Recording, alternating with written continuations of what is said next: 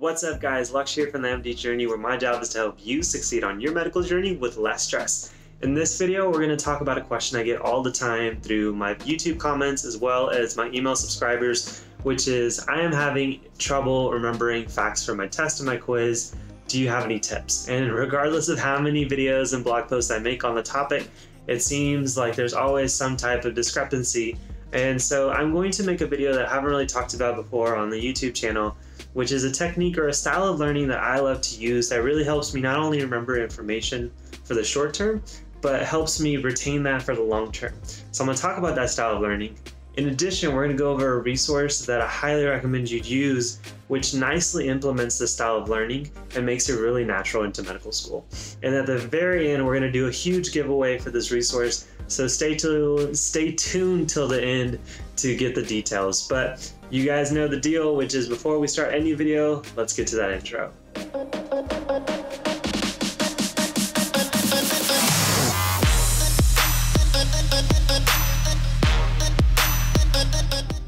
Alright guys, so tell me if this sounds familiar.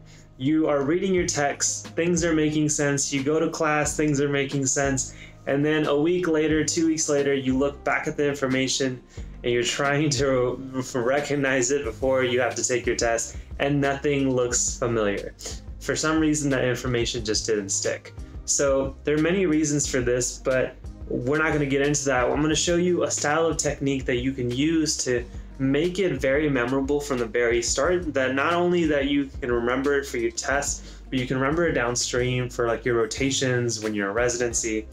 And the thing is let me give you an example to show you what works effectively. Think about when you tell a story to friends. The stories that you remember, the stories that you can tell really well are the memorable events in your life. They had something funny happen, you remember the people, you remember the faces, the reactions. Whether it was a sad, funny story, doesn't matter. You remember who was there. You can probably remember the sounds that were going around you. There's a lot of descriptions, a lot of senses involved that your brain remembered to kind of collect that story, that memory. That way you can tell that story later, years down the line. You don't remember the boring days. You do remember some of them, but you don't remember the little mundane details of boring days because they're not memorable. There's nothing that makes your brain click and instantly go back to that memory. There's no trigger that makes it go there.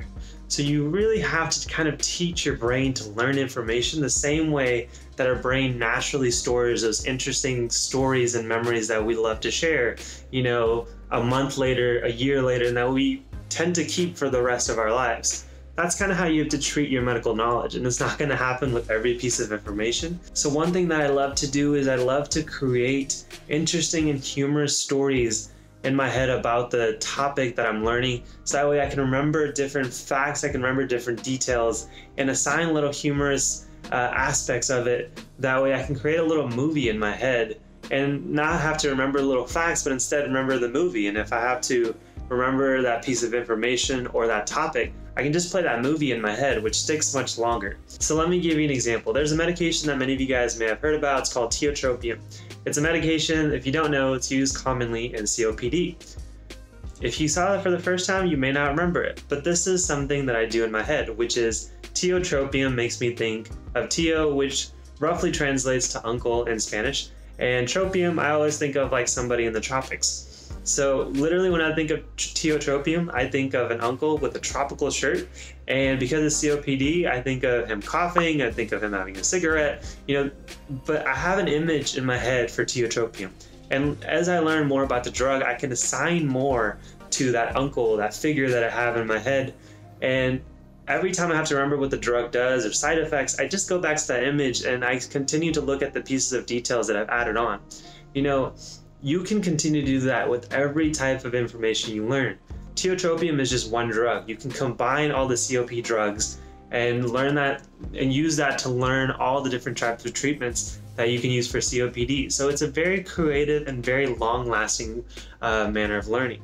Now, to get to the resource, which kind of helps you do it naturally, Many of you guys may have heard of Picmonic, but if you haven't, Picmonic is an amazing resource that has been there much longer than I've been in medical school, and they have hundreds of videos that are like 2 to 4 minutes, almost every topic you can think about in medical school, all the way from biochem to information that's useful on your clinical rotations.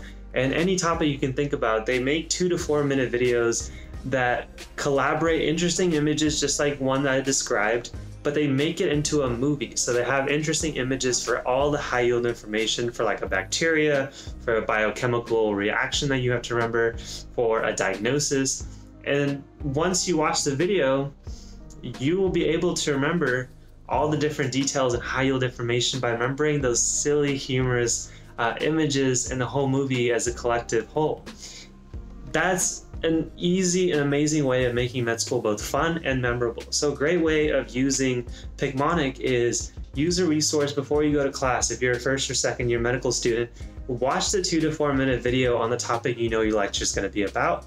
Then when you're in lecture, listen for the pieces of detail that you recognize were also in your video. That means that you know your lecture is hitting on a high yield information because you heard it on Picmonic and you heard it in lecture. And then watch the video again when you come home. Again, they're only 2 to 4 minutes. And Picmonic has plenty of other great features, which includes quizzes for the videos that you watch. So you can go back and assess how much of the movie or the images did you actually retain. It'll be much easier because now you have both the video and class to incorporate all or consolidate all the information you've learned. So I loved using Picmonic to both watch the videos before class, but then also using the quizzes to kind of test myself. Something that I use as an upperclassman, for example, when I was studying for my step 2, is I was able to create playlists, which is just clicking all the different topics I knew that I struggled with and creating a playlist. That way, as I was going through my step 2 studying, I could easily, slowly, just gradually go down to each of the videos that I wanted to hit. Again, because they're so short, I could do a lot in one day. And I had these very memorable movies inside my head when I was studying for the exam, when I was taking the exam. For example, I always struggled for some reason or another of differentiating the different types of leukemias. All the ALLs, the CMLs, all of them sounded the same for me when I began studying, and I would miss those questions all the time. But then when I watched the Picmonic videos, I could think about CML and I could think about the movie that went to it versus thinking about all the pieces of facts that I read in my textbook. The movie is much easier to remember. So hopefully that's the same for you. If so, highly recommend you guys try Picmonic. I already mentioned the videos, the quizzes, the playlists. You can put it on your phone, so you don't always need to have your laptop. But there's plenty of great features, and I highly recommend you guys check it out. If you are interested, I'll put a link in the description. And if you use the link and you actually want to use Picmonic long-term, it has a 20% discount that Picmonic has nicely hooked all of you guys up. So check out the link below if you are interested. If you have any questions, obviously comment below. But now let's get to the giveaway. So I contacted the people at Picmonic, and they are absolutely amazing. And they are offering one of my subscribers, so one of you guys that are watching this video and subscribe to this channel, a 6-month subscription to the service, which is an awesome deal. So this is what you have to do to get a 6-month subscription to be the winner of this giveaway. First, I need you to like this video, subscribe to the channel because this is only going to the subscribers, and then in the comments, I am going to be revealing the winner in next week's live stream.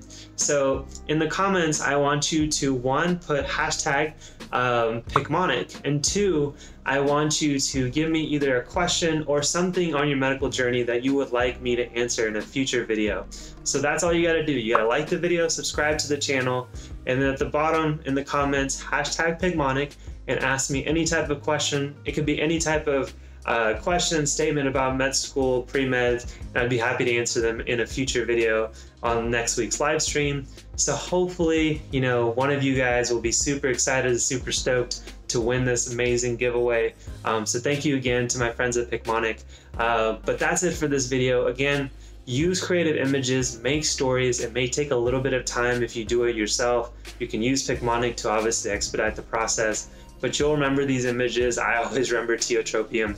much longer and much further down the line than the point in your medical school first or second year when you learned it. So hopefully that was helpful for all of you guys. If you have any questions, comment below. I've already given you the details for the giveaway. So, comment below, like the video, subscribe to the channel, and in next week's live stream, I will announce the winner. Again, thank you guys so much for watching. I will see you in the next video. Take care, my friends.